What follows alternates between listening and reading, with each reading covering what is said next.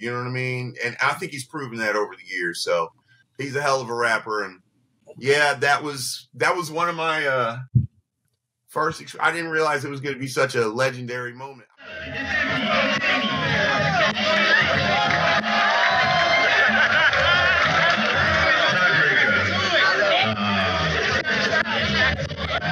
Check it out, I rock it good. Didn't even have to say that you was a better one, but yo, check it out, the high yellow will come and rock this shit and make you catch up.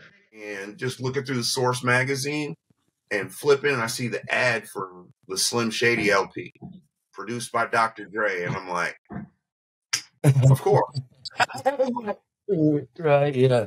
I was like, this is the guy I battled in Cincinnati, man. Remember when I told you guys I lost this kid? He was crazy. You know what I mean?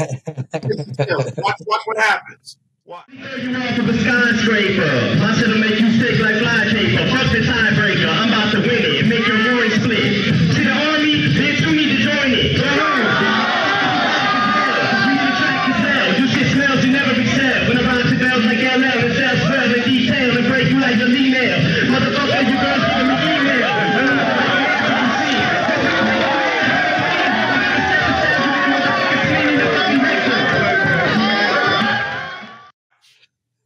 That was months way before My Name Is came out. I remember seeing that full page ad in the Source and being like, it's a new day.